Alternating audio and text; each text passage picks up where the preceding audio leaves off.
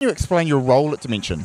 Yeah, so I'm a stage and lighting technician and a DJ for the past 5 years. So Adam, can you tell us what the key components to good stage design is? Okay, so obviously we want to make it as big and as bright and as huge and as we possibly can.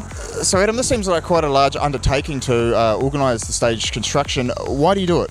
Okay, so my belief is that if I don't come through and do this, or Fat Productions as a team doesn't come through and do this on an international scale, then New Zealand is going to miss out on this size of festival. And Adam, you mentioned that you're a DJ. What kind of psytrance do you spin? So I play two genres of psychedelic music. Right. I'm playing Cybreaks at 135 BPM, Right. and I'm playing full-on psytrance at 145 BPM. Well, thanks Adam for coming on Push Play Music TV. Yeah, thanks, man. Hey, I want to give a shout out to the guys from Highworks for helping us put the scaffold structure together. Thanks, guys.